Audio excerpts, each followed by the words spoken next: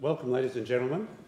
I'm Robert Johansson. I'm the chairman of the Australia-India Institute, and it's my great privilege and honour to welcome you all here tonight. I'd like in particular to welcome His Excellency, the Governor of Victoria, and Mrs. Chernoff. The Governor was, as many of you will know, was the Chancellor of this university and is the visitor to this university.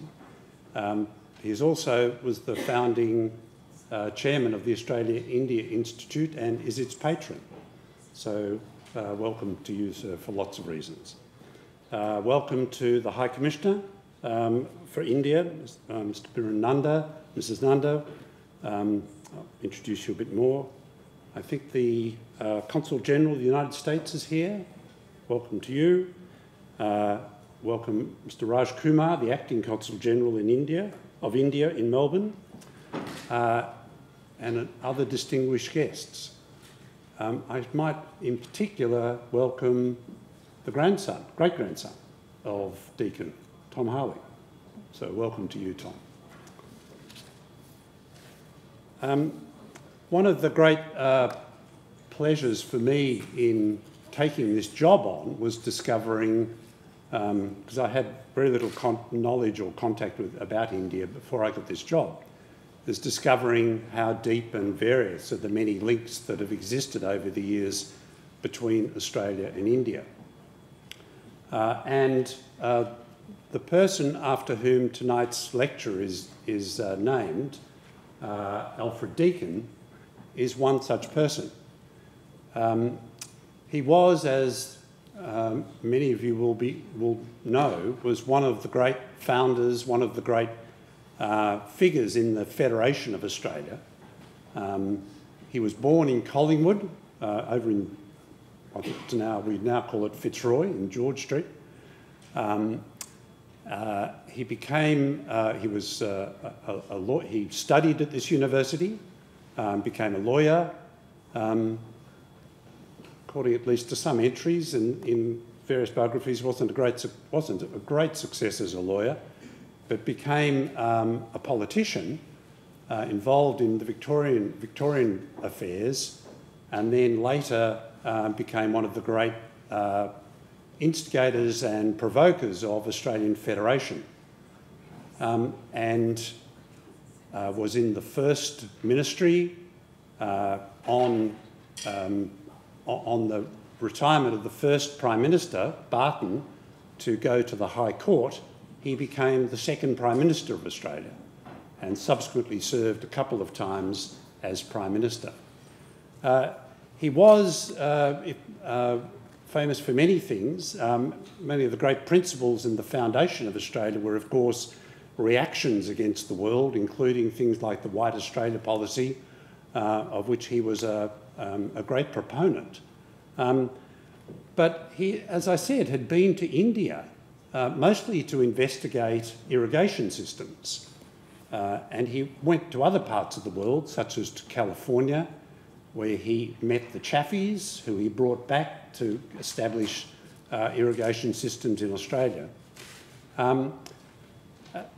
And when he went to India, he was only there for 3 months in 1890, but that was sufficient time. He was a quick writer. He produced 2 books, one called Irrigated India and another on temple and tombs, most of which were reworkings of things that were published in the Age newspaper, of which, of course, working with the then founder of that, David Syme, was one of the other things. So he was a prolific writer and observer. So while, as I say, on the one hand we have this view of Deakin as being, one of the thinkers that was behind things like the White Australia policy, he also went to India. And I just this is a copy of one of his books, Irrigated India. And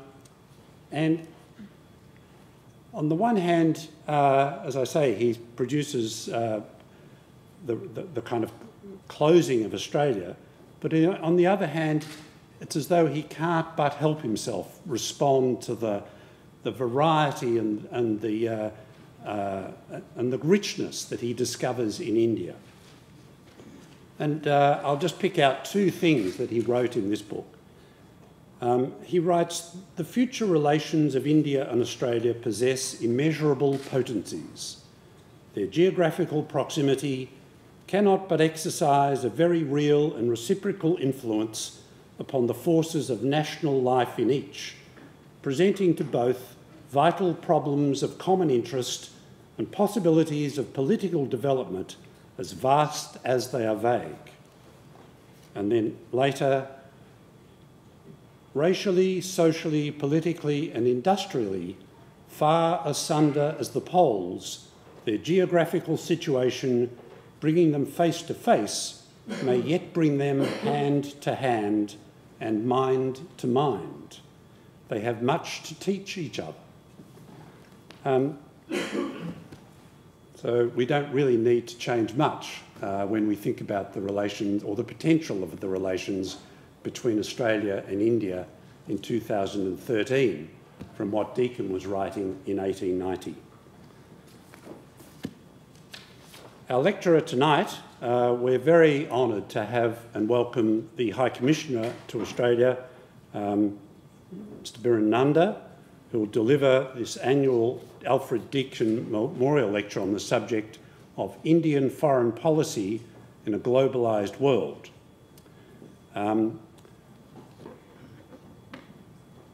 The High Commissioner, he completed his postgraduate education at the Delhi School of Economics and joined the Indian Foreign Service in 1978.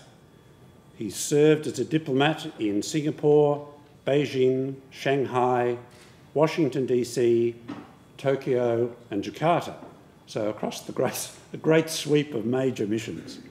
He was Consul General of India in Shanghai in 1996 to 2000, Deputy Chief of Mission in Tokyo from 2000 to 2004, and Ambassador to Indonesia from 2008 to 2012. And between 2004 and 2008, he was head of the Southeast Asia and Pacific Division in the Ministry of External Affairs.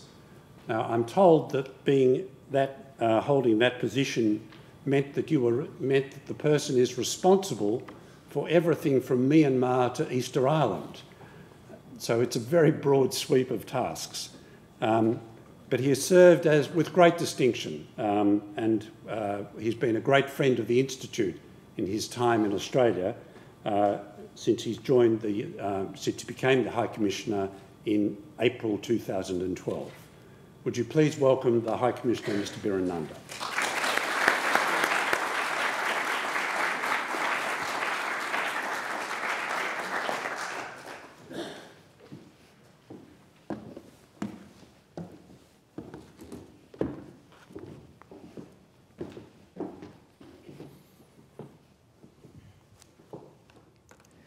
His Excellency, the Governor of Victoria, Mrs. Chernoff, Mr. Robert Johansson, Professor Amitabh Mattu, Excellencies, dear friends. It's an honor to be invited to deliver the first Alfred Deakin Memorial Lecture. Alfred Deakin, Australia's second Prime Minister, the dominant figure in the first decade of the Federation in Australia, was a gifted politician with a natural talent for compromise and persuasion. He was the embodiment of dual nationalism. Pride in Australia went hand in hand with pride in empire. He was passionate about irrigation and introduced a radical bill in the Victorian Parliament that, if it had passed, would have made all natural waters in the colony publicly owned and enabled the construction of irrigation works. In 1890, he traveled to India and Ceylon and published an account of South Asian irrigation. But by that time, his paper generated little interest because drought and economic depression had struck the eastern colonies. If one were to think of an Indian leader who played a similarly important role in bringing about the Union of India, it would be India's first Home Minister, Sardar Patel. Patel's task was monumental. He had to persuade 565 princely states in British India to join the Indian Union, even though they had the choice of joining India, Pakistan, or remaining independent. This he succeeded in doing between May and August 1947. Though Gandhi did not approve of the partition of India, his values had a deep impact on independent India. India did not part with the UK with feelings of rancor or hatred for the colonial power. Indeed, India chose to remain within the Commonwealth even after she became a republic in 1950. Gandhi's influence was reflected in Nehru's diplomacy and in the adoption of the policy of non-alignment during the Cold War. It manifested itself in contemporary Indian foreign policy through repeated displays of strategic restraint. It is reflected in the diversity of India's strategic partners and the fact that few are concerned about the rise of India. In my talk, I will seek to explain how the interplay between India's domestic situation and changes in the international environment have shaped the contours of India's foreign policy. How India approaches South Asia and the extended neighborhood to the west and the east, India's role in the regional architecture in East Asia and the Indian Ocean region, India's relations with major powers, India's defense and security policy, and finally, India-Australia relations. This I hope to do within the 30 minutes that I have been tasked to finish the task in.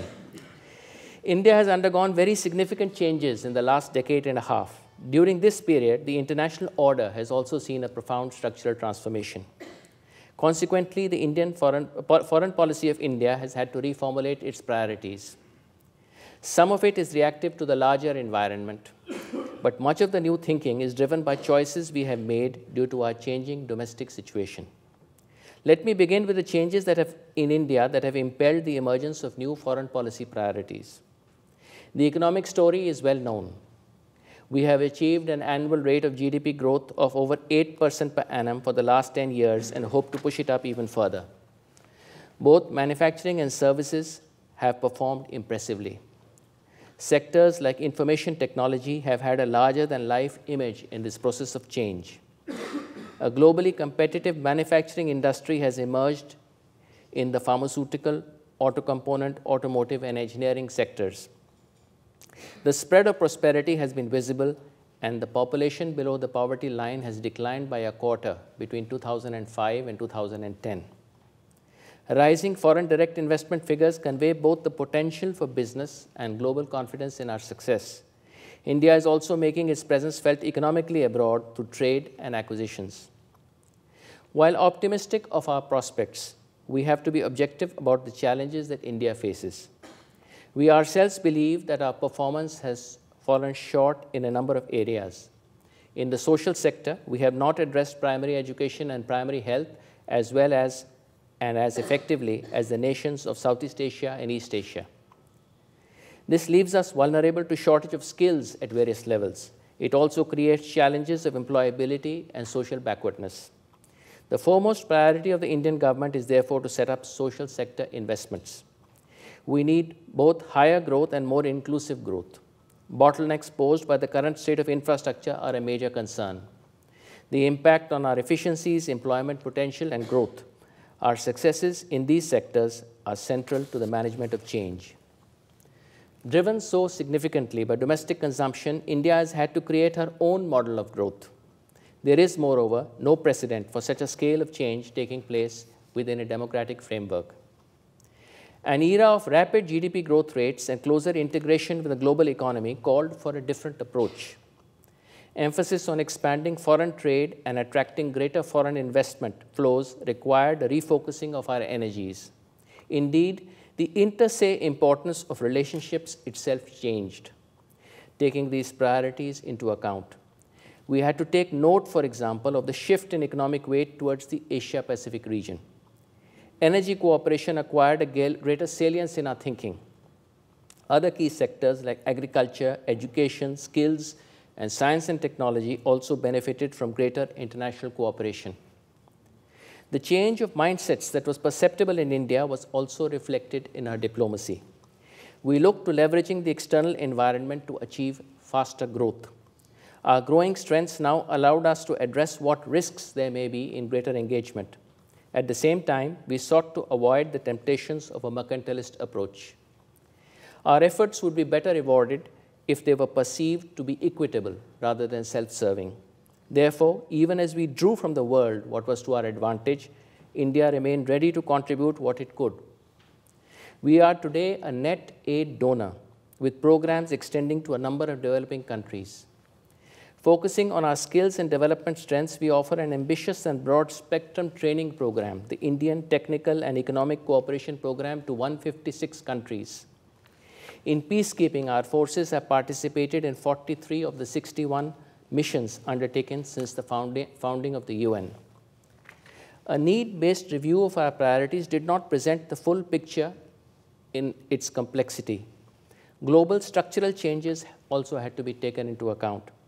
Not only had the Cold War ended, but an extraordinary interdependence amongst leading states of the international order was in the making. The intensity and interpenetration of global processes is of an altogether different order today. They affect fundamental choices.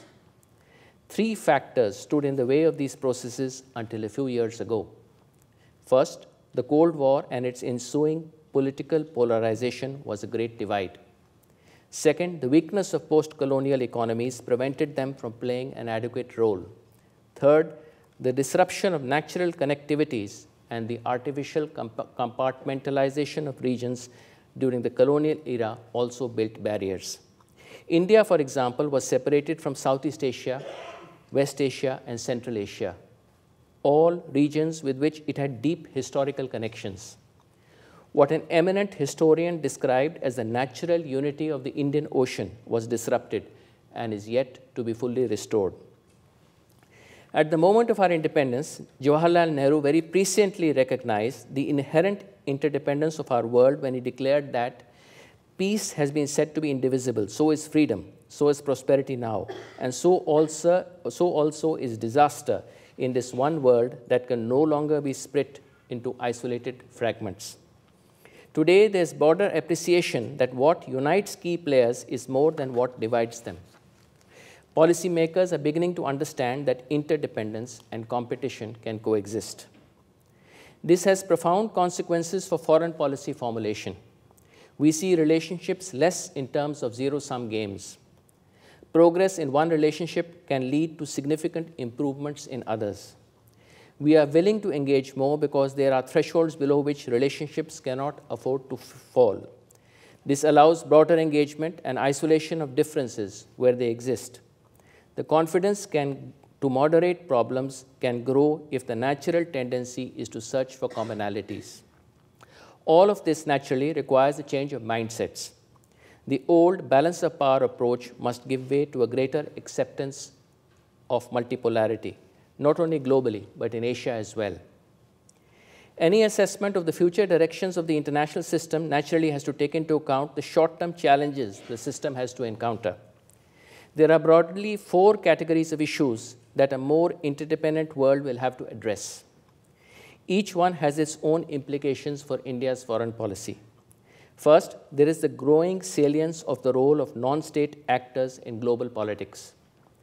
These are predominantly drawn from forces that are opposed to the current international order and the values it represents. Since the order itself is essentially pluralistic and diverse, non-state actors tend to be driven by narrow ideologies and a fundamentalist outlook. Al-Qaeda is seen as the archetypical after 2001, but Indians know that they have been meeting such threats for a decade before that. The solution to this challenge lies in resisting the temptation to make it equally narrowly. Instead, we must remain steadfast in our commitment to multiculturalism. Non-state actors can move independently or in tandem with less responsible states of the international system.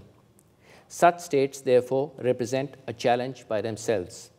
They see themselves as prone to be swayed by intolerance and narrowness of thought and are out of step with the contemporary world. Their relationship with the world tends to be adversarial in character and carries a sense of self-interest to the extreme. Therefore, there is little hesitation in defining the rules by which nations of today interact with each other.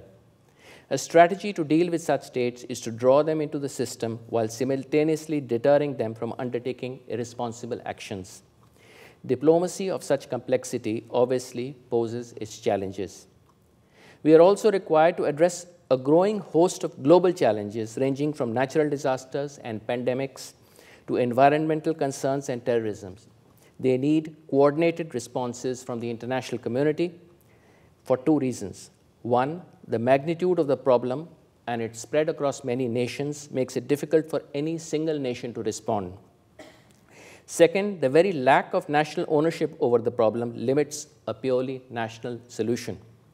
As the 2004 tsunami experience demonstrated, building habits of cooperation among nations is vital to a speedy response to global challenges. This is an important objective for contemporary Indian foreign policy. The fourth category of challenges comes from the inequities of the globalization process. If there is a continuing mismatch between expectations and benefits, we are writing a prescription for greater global uncertainty. The loss of cultural identities in the process of modernization is an equally worrying phenomenon. Given our stakes in global stability, the Indian policymaker today has to apply the range of options available, from training and assistance to soft power and sharing of intercultural experiences. To achieve the best possible outcome, there has to be closer integration between foreign policy and defense strategy. Our thinking itself must be less structured and more flexible. Utilization of civil society mechanisms will have to grow, including track-2 dialogues. Foreign offices have to co-opt other players in order to enhance their own influence. The prospects in our own immediate neighborhood also call for more imaginative initiatives. We are committed to ensuring a peaceful periphery. This is a requirement not only for India's continued growth, but for the larger good of global society as well. Whether it is trade or logistics, energy or services, a partnership with India can be of great value to our neighbors. Our challenge is to provide them the incentives to step forward. Today, transnational cooperation is essential if communications within South Asia and beyond are to significantly improve. The interdependent nature of security is increasingly evident. India is not just a motor for regional economic growth. It can equally be the bulwark of regional security. In charting a bolder course, we will inevitably come up against suspicions and skepticism. To allay them, we will have to be prepared to go the extra mile. Enlightened self-interest must become the yardstick of our foreign policy initiatives. The changes that I have spoken about are at multiple levels and taking place simultaneously. Their impact is already visible in our initiative with our neighbors, with the extended region, and with major global partners. In South Asia, we have stepped up our bilateral engagements while seeking to make SAARC a broader and more open organization. At its 14th summit meeting in New Delhi in April 2007, we welcomed Afghanistan as a member, and China, Japan, US, the EU, and South Korea as associated observers. In 2008, Australia became an observer in SAARC. Our decision to unilaterally liberalize tariffs for least developed countries of the region and to establish the South Asian Free Trade Area underlines the seriousness of our commitment to a South Asian customs union and eventually to an economic union. Our vision of a stronger regional cooperation and harmony has led us to boldly address even difficult historical problems with a view to finding long-term solutions. Geopolitically, India reaches well beyond South Asia, which is essentially a geographical concept.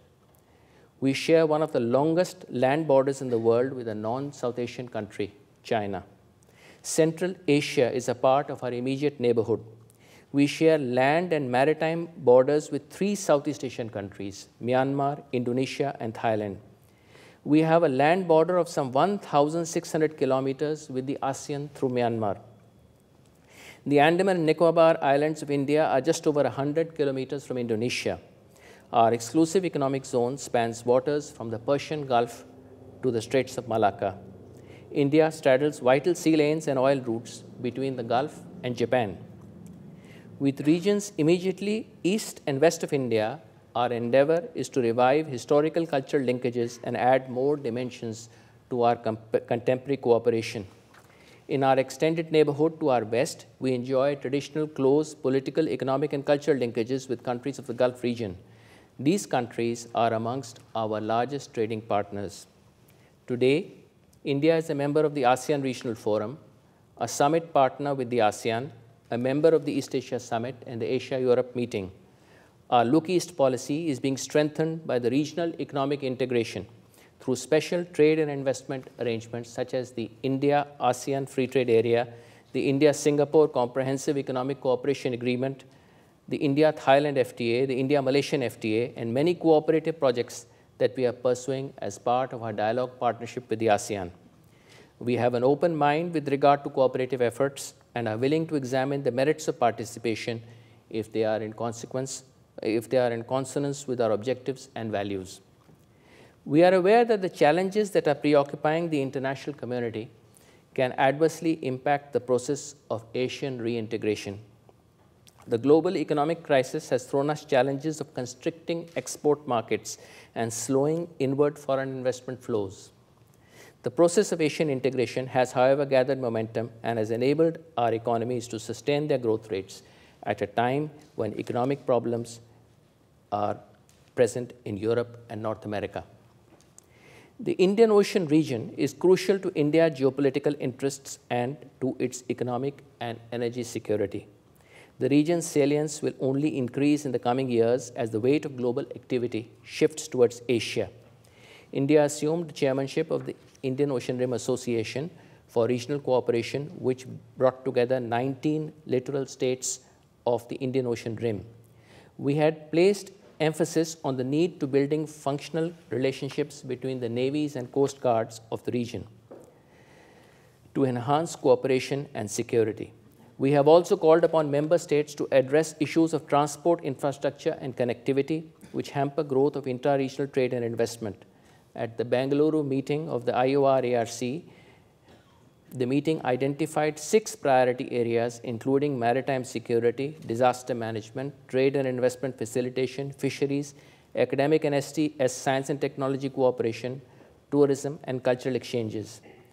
In our view, the roadmap for the IOR-ARC should be inclusive, comprehensive, bringing together governments, civil society, business, and reflecting relevant common regional interests.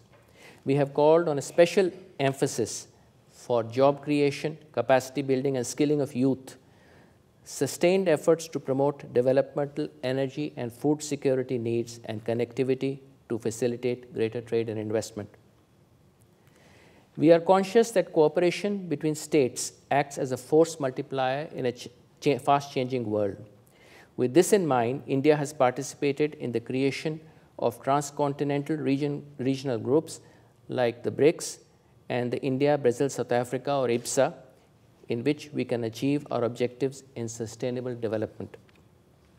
I would now like to briefly touch upon India's defense and security perspectives and our defense policy. India is strategically located vis-à-vis the Gulf, Central Asia, the Indian Ocean region, and East Asia. Our land frontiers extend more than 15,500 kilometers. We share borders with 7 countries.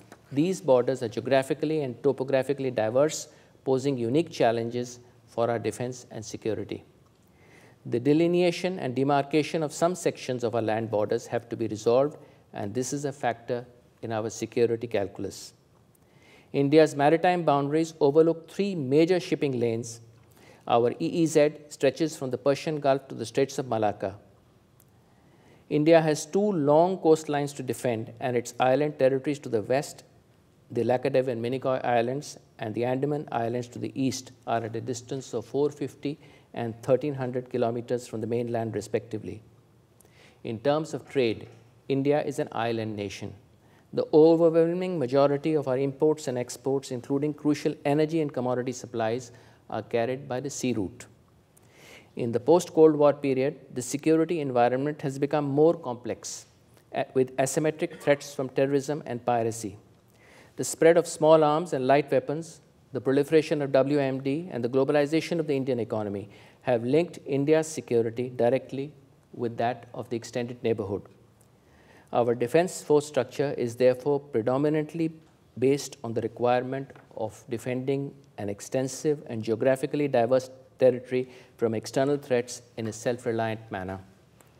In relation to the challenges of our security and our neighborhood, India has a modest level of defense spending, 1.9% of GDP in the last financial year. This is much lower than the levels of defense spending in our immediate neighborhood.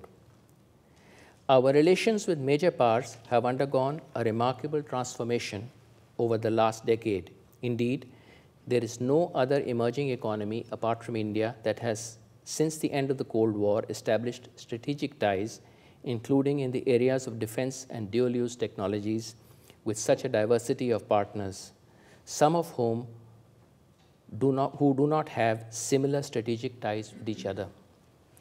With the United States, the agreement on civil nuclear cooperation and a new framework on defense cooperation are two examples of the transformation underway. India-US relations have become increasingly broad-based, covering cooperation in areas such as trade, economy, defense, security, education, science and technology, civil nuclear energy, space technology, clean energy, environment, and health. People-to-people interaction provides further vitality and strength to our relationship with the United States. The total merchandise trade between India and the US was $57.8 billion in 2011.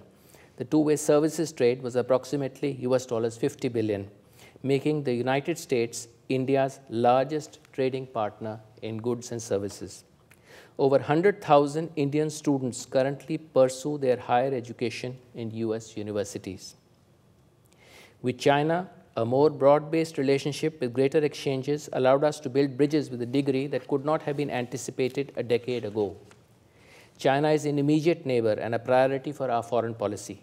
We have attempted to establish a strategic and cooperative partnership with China. A stronger India-China economic relationship can make a direct contribution to the quality of life of over 2 billion people. China has emerged as the largest trading partner of India, and our engagement with China is now multifaceted. Naturally, as between any two large countries, there are areas of convergence as well as fields of divergence. We will continue to engage China in a constructive and forward-looking manner so that both countries can achieve a win-win situation.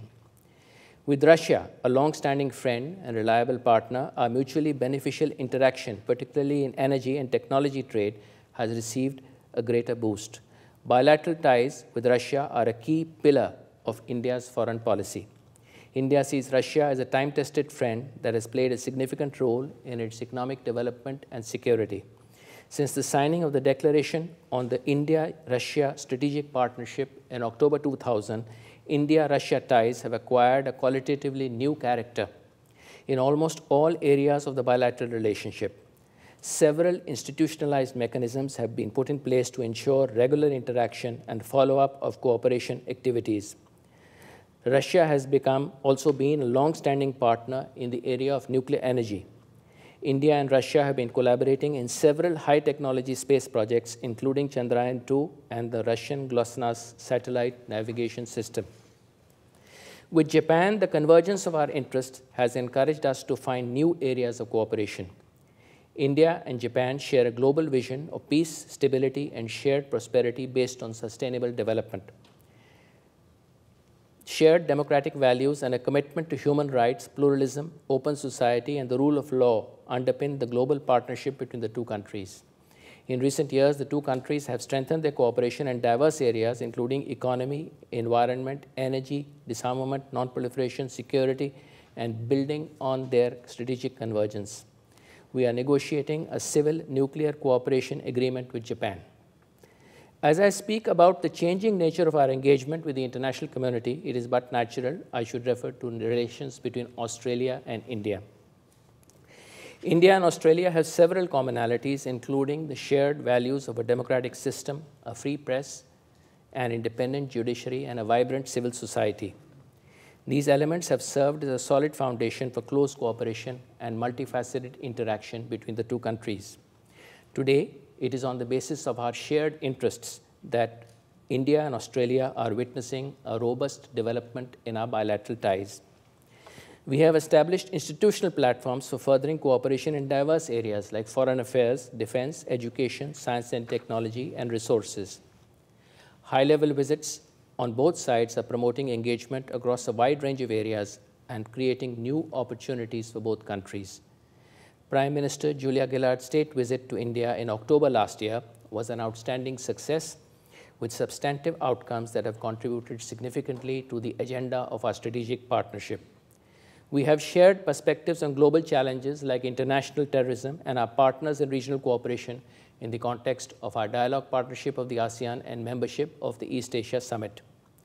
As our bilateral ties expand, we have a growing interest in the maintenance of security of sea lanes of communication in our region.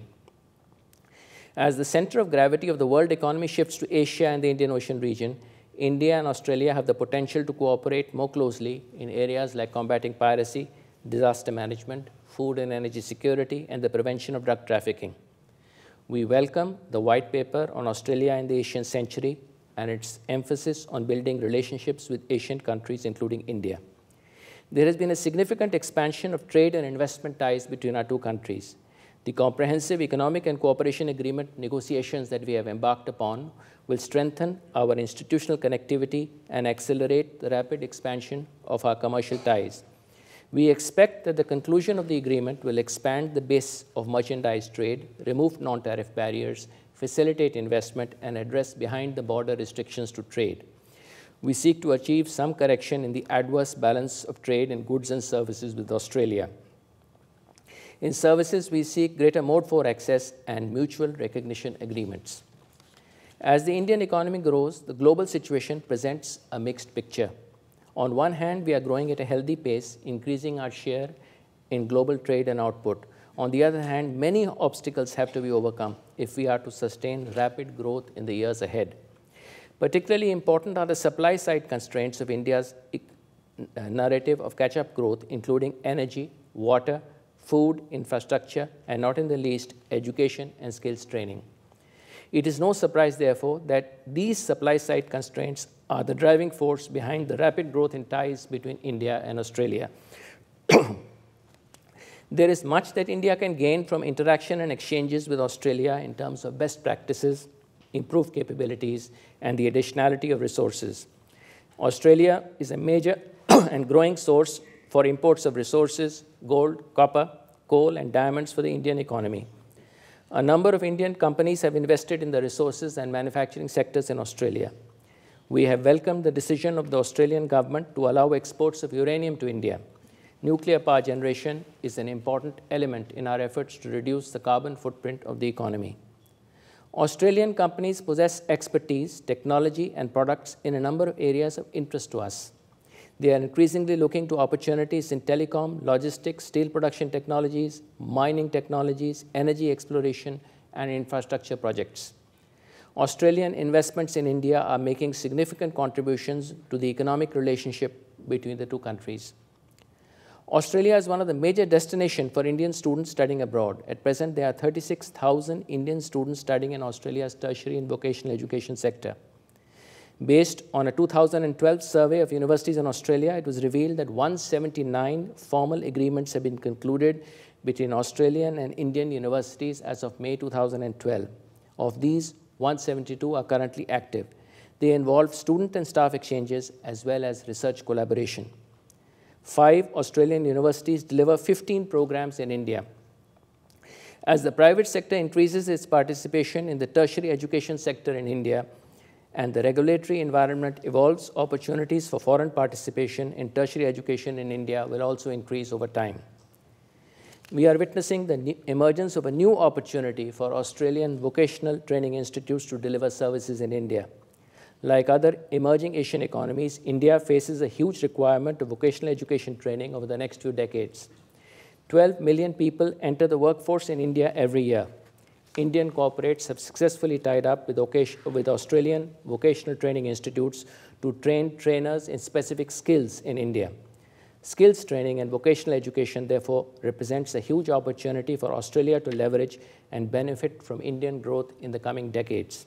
It is also a win-win opportunity for India as we seek to overcome capacity constraints in this area.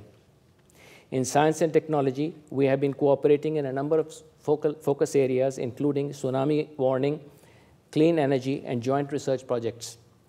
The Australia-India Strategic Research Fund is an outstanding example of how we have collaborated in scientific research and how our institutions have successfully developed networks in either country.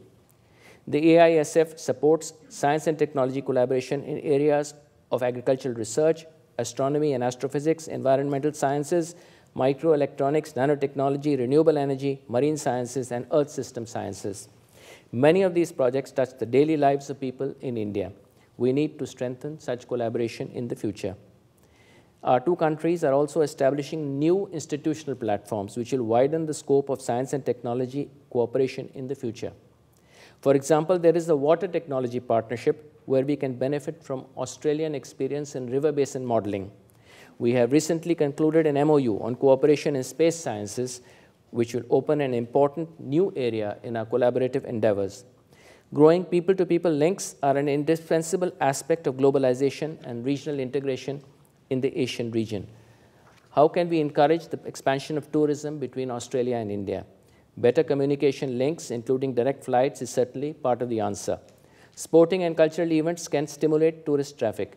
India and Australia will have to focus on marketing each other in a more effective manner.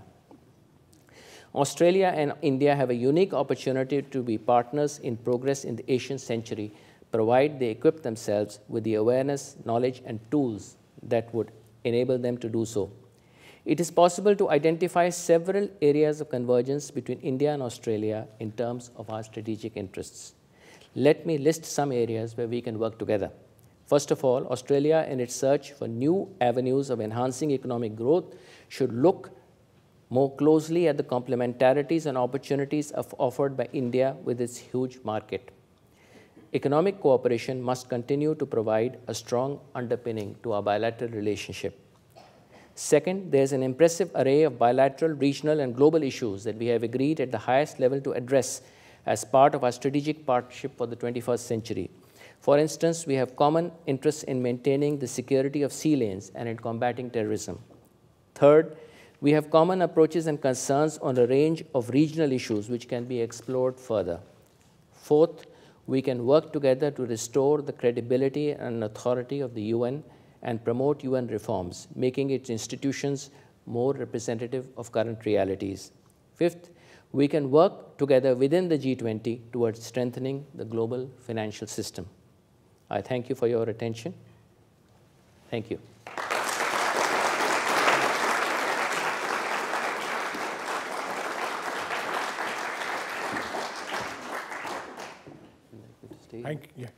Thank you, High Commissioner, for that very comprehensive overview of Indian foreign policy in a globalizing world and a really powerful survey of the manner in which India's foreign policy has moved to where we are today. I have the pleasure of now inviting questions from the audience for the next 10 minutes or so. Mr. Bhatia, and I've introduced you, Ravi, but you could probably introduce yourself fully. Sure. Wonderful. Thanks. Thank you. Thanks, Alfred. It's on. It is on, right. Anyway, try to speak louder even if it's not on. Excellency, thank you for a very comprehensive expose of the Indian foreign policy on a global basis. My question relates to India's immediate neighborhood, and that is that how does a country which is seen as a soft power deal with an extremist theocracy which wages war in a low-intensity manner?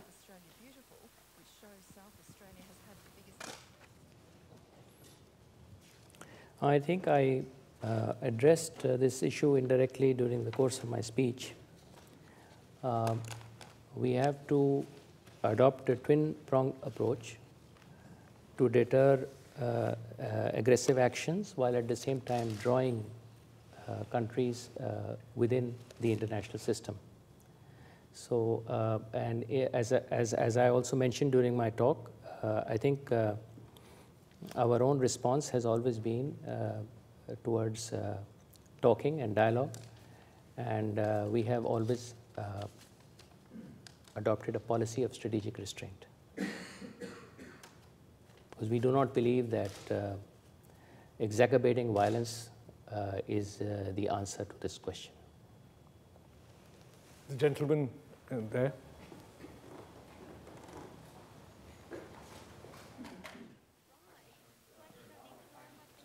Ryan Rosario, I thoroughly enjoyed the presentation.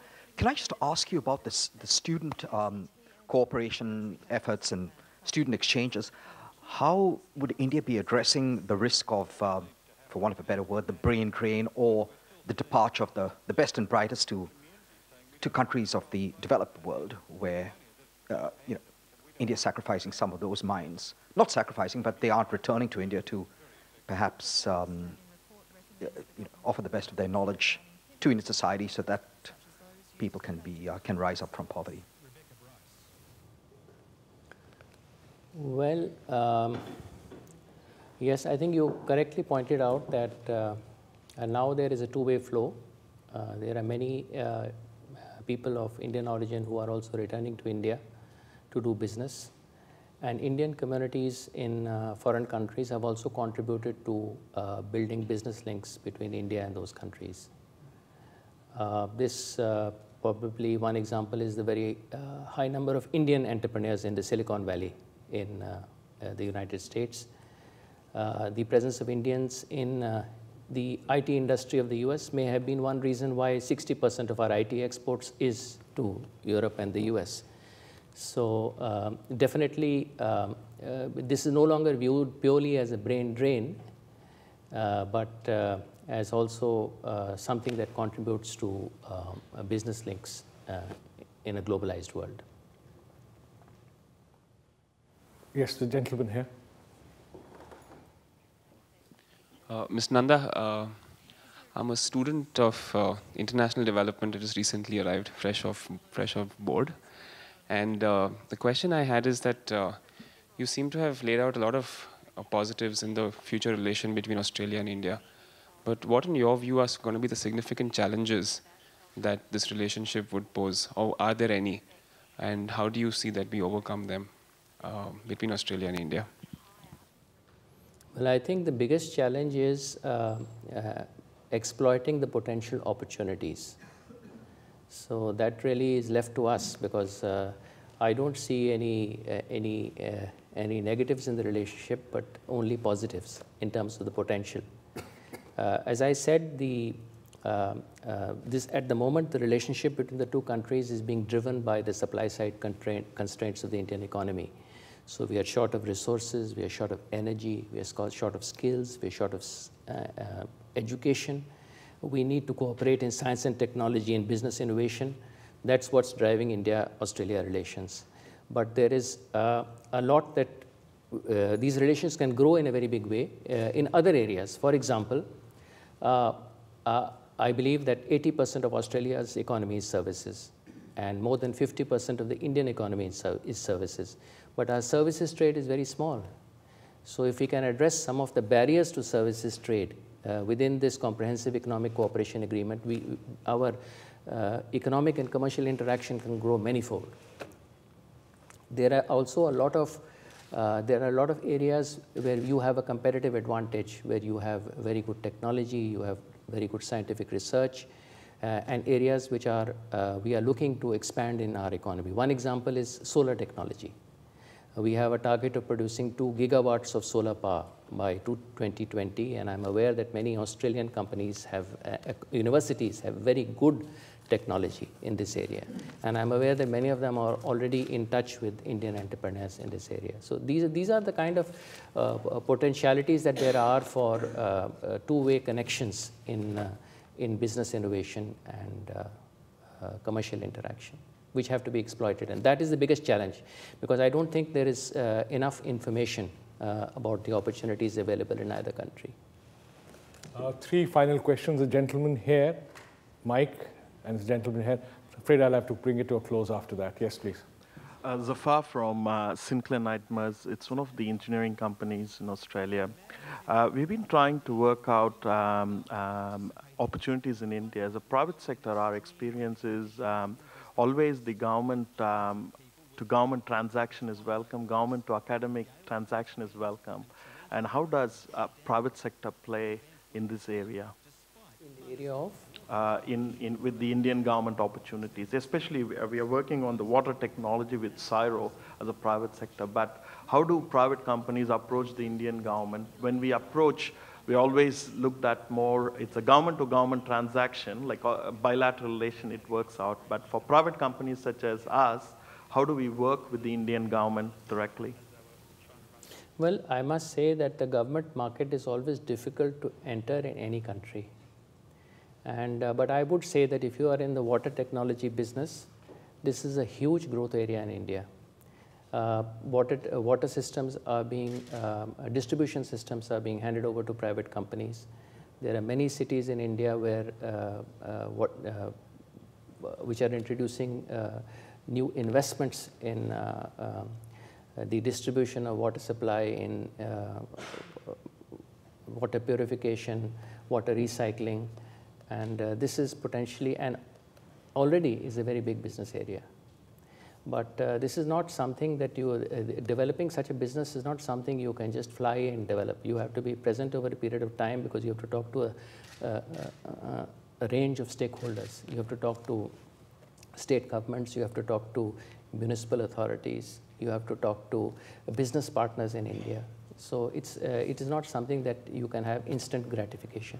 Particularly, I would say that this is almost universally true in all countries, including Australia, that breaking into the government market is much more difficult than doing business with a private company. I should just give a feedback. Austria has done an excellent work in getting companies in front of the government. Okay. So, yeah, that's a good pick to get someone who's formerly with Austria.